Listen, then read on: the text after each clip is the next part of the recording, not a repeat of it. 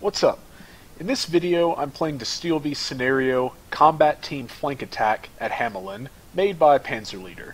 You can pause the video if you want to read the briefing in its entirety. Essentially, my company has been tasked with seizing Objective Eddington in 90 minutes or less from the start of the mission. For the enemy, I'll be facing a mix of tanks, Burdom 2s equipped with missiles, and a mix of Russian PCs. It is also possible that the enemy will have Hind Ds in reserve. The enemy is also likely to emplace minefields, as well as destroy bridges in our AO, so I've certainly got my work cut out for me. Luckily for me, my company is currently at full strength, with some attachments. I've got 4 scimitars from the Green Guards that I'll be employing as scouts. I want to use these guys to find the enemy, so my tanks can action on. Speaking of tanks, I've got 11 Challenger 2s at my disposal, consisting of 3 platoons, as well as my XO and myself. It is worth noting that for this scenario's time frame, the British Army was actually using Challenger 1s. The Challenger 1 isn't currently modeled in Steel Beast, but their capabilities have been approximated by outfitting them with older ammunition. Also, I would like to point out that I have modified the Challenger 2's standard appearance by using Wardog's excellent Challenger 2 pack. I've put a link in the description so you can check it out for yourself. Last, but not least, I have a platoon of 4 warriors. I expect to get the most use out of these vehicles within the urban terrain surrounding Objective Eddington. I've also got some logistics vehicles with me in my company, but for this mission I don't anticipate that I'll be using them a lot. My plan is relatively simple. I'm going to maneuver along Avenue of Attack Sword, bypass the enemy's main defensive positions that I have templated to be south of Objective Eddington, and attack him from the north, to his rear. Since the enemy is likely to destroy bridges, I have identified 3 crossing sites, and will be using them to conduct a company march through the woods to the north, reconsolidate and resupply at Assault Position Colt, before launching our assault through the urban terrain and seizing Objective Eddington. It's a good plan, but the question is, will it survive contact with the enemy? Let's find out. I started the mission by immediately dividing one of my scout teams and sending them east to identify the enemy's positions. I sent the second team to the north to gain observation on 2 of the crossing points located in the river to the north, as well as to identify any enemy forces in their proximity. I also began moving my tanks through the woods to the north. In addition, I began calling in artillery strikes on some templated enemy positions to prep the battlefield before my arrival.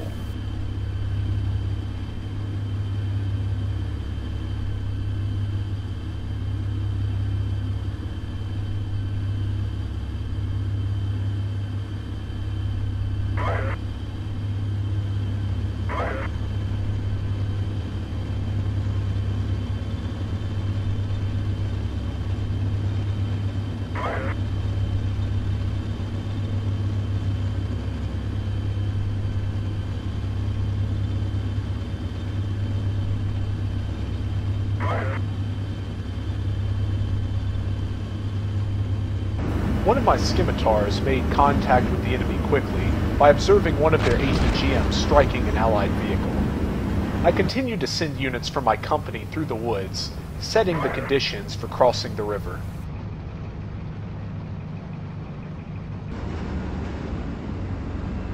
As my southernmost scimitar began cresting a hill, I could observe fighting positions, but they were eerily empty.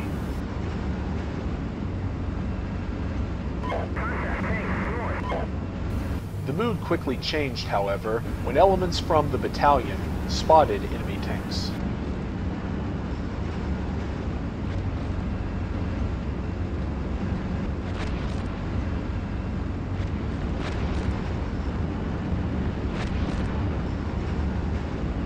Despite a lack of visual observation, I continued to pull my scimitar forward, hoping to observe the enemy.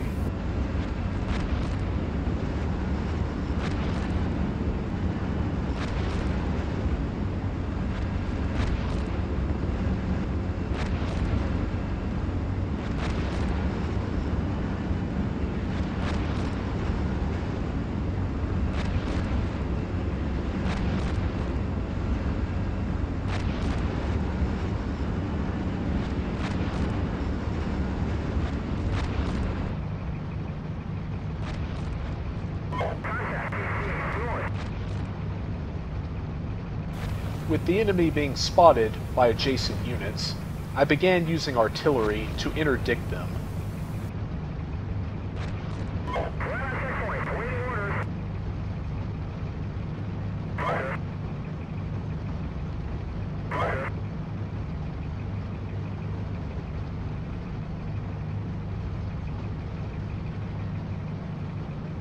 PC! As my gunner called out that he had identified a PC, I moved to establish observation of their positions, with the hope of calling artillery on them to destroy the enemy. As I began preparing a fire mission, I had a feeling that I should really back up the scimitar. But I decided that I could call in this fire mission pretty quick.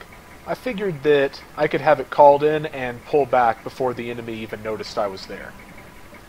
Unfortunately, I was going to discover rather quickly that I was wrong. While the enemy's ATGM had struck the vehicle, I was fortunate enough that it hit the side ammo box, causing no damage.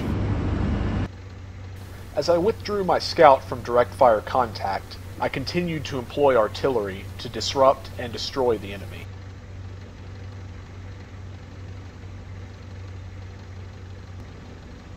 My scout team in the north spotted enemy armor.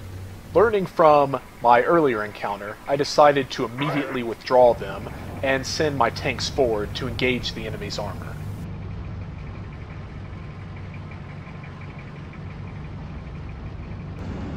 One of my scouts finally arrived at the wood line to the northeast.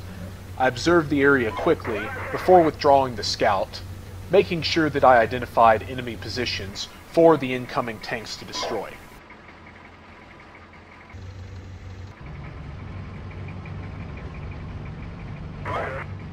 I also continued the not-so-glamorous task of continuing to march my company forward. One of my challengers moved forward to destroy the identified enemy armor. Fire! Target! Re-engage! Stop! Fire! Target! Tank! While we did achieve the element of surprise, the enemy was relatively quick to react, managing to hit my tank with one of their rounds before I withdrew it. Fortunately, it bounced harmlessly off the armor, causing no real damage. On the way! Re-engage! Short! With one tank withdrawing, I sent my XO forward to continue the engagement. Fire Sabo.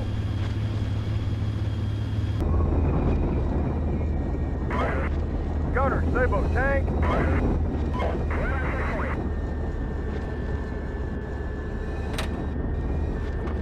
Fire! My XO moved forward and began engaging the enemy's armor. Unfortunately, a well-placed shot from an enemy shell struck between the turret and the hull, permanently disabling the tank for the remainder of the game.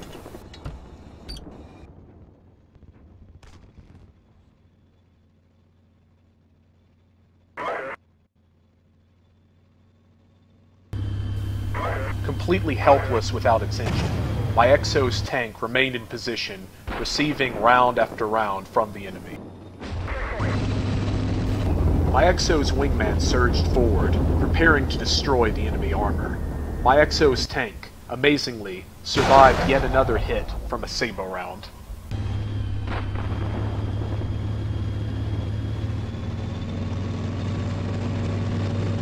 The enemy would fire off one more round before finally being destroyed.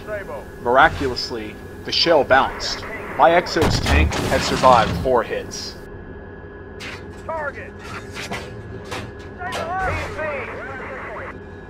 Fire heat. Target! Tank! Fire Sabo.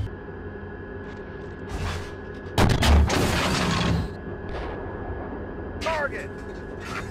With the tank threat eliminated, we began to engage the enemy's ATGMs.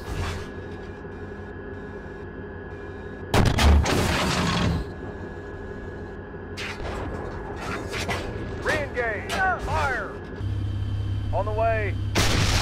I ordered one of my platoons to move forward and begin crossing the river. While the platoon rushed forward, I continued to engage the enemy's ATGMs with both direct fire weapon systems as well as indirect from artillery. Heat up. On the way. Last heat. On the way. Target. PC. Fire. PC.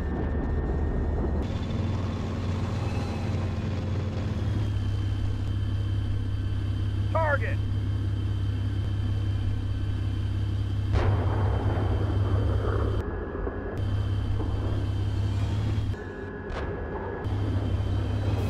As I moved towards crossing Site 1, I looked for foliage sticking up from the water, indicating a shallow point in the river.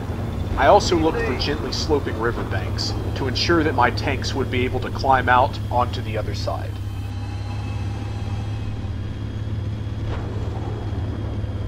With a suitable point identified, I ordered my platoon into a close column formation and moved at top speed across the river.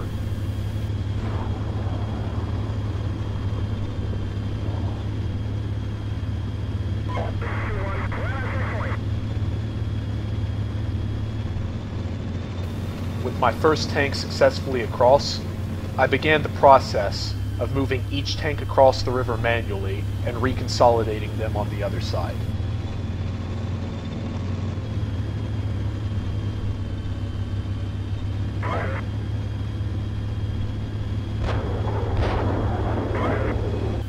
I ordered the second tank platoon to a crossing site. The action in the east had not ceased, and my tank continued to engage and destroy the enemy's ATGMs. Target. Ceasefire. With the general crossing area largely secure, I ordered all of my vehicles to begin crossing the river.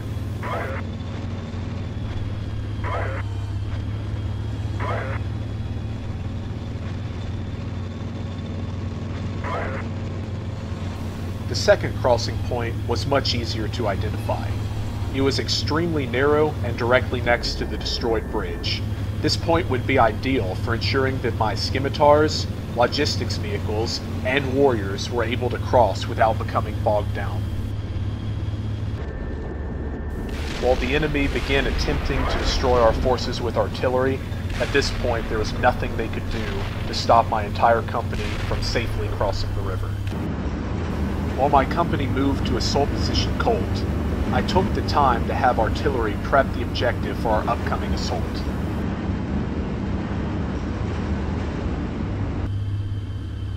As my company began rearming at the assault position, I moved a section of scouts forward to gain observation of the urban terrain surrounding the objective.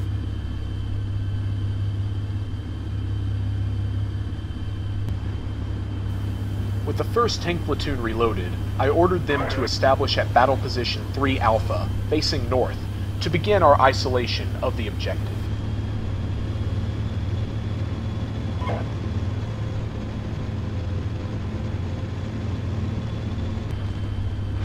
I sent the next platoon to Battle Position 3 Bravo to establish a support by fire.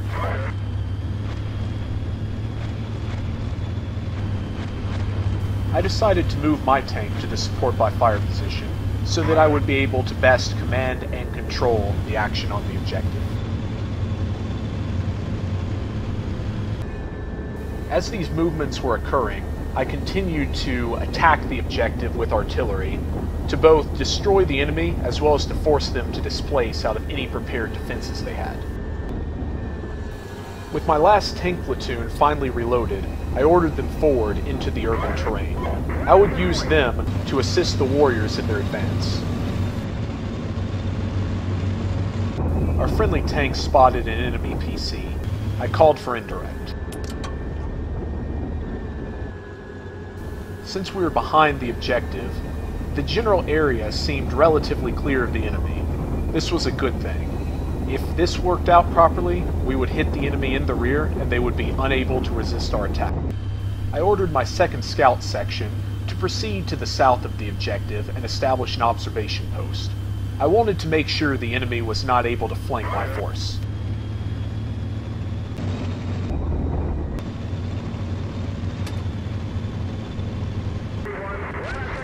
As my platoons neared the objective, I ordered them to continue forward.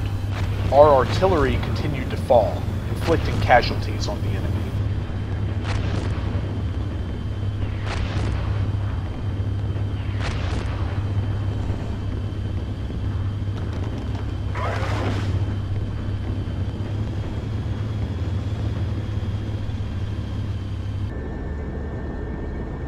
As our support by fire position began to get prepared, I ordered our warriors to begin a slow advance into the city.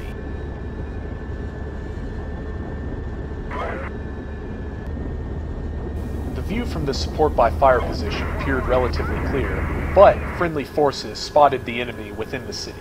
As before, I called for more artillery. One of our platoons were able to identify the enemy before the artillery rounds impacted. I stopped the mission and engaged with direct fire. Re-engage. Ah, fire. Target. With all known contacts cleared, we continued to advance through the urban terrain. The area appeared relatively peaceful until one of my warriors made visual contact with some enemy dismounts. This variant of the warrior has a semi-powered turret and requires the use of hand cranks for precise aiming. This makes engagements painfully slow. Gunners, collect troops. Fire My judge. tanks also encountered enemy infantry. We made short work of them with the coax. Target.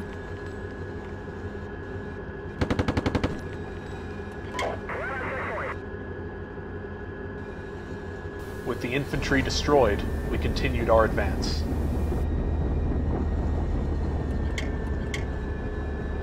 Gunner, Sabo, PC. Ceasefire. Ah! Gunner, Sabo, PC. Traverse The left. ZSU-23-4 was on the other side of the river. I should have switched to thermals in this situation, since I was having difficulty identifying it until it shot at me. Fortunately, it did no damage, and I was able to make quick work of it. Re-engage. My units continued to move south, clearing the objective. We found very few remaining enemy forces. Resistance was light. In the end, we were able to seize the objective within 90 minutes. This gave us a major victory. The end of the mission saw my company concentrated on the objective. None of my vehicles had been destroyed, and I had 0% casualties among the infantry. I was certainly lucky during this battle. The enemy was destroyed on the objective, and we had managed to completely bypass the enemy's main kill zone. His defensive plan suggested that he was expecting us to go straight down the middle. If we had, he would have been able to attack us from the front and the left flank. If you enjoyed this video, be sure to hit the like button, and don't forget to subscribe to stay up to date with all my latest content. What would you like to see me do next in Steel Beast? Leave a comment below and let me know. Thank you for watching, and have a great day.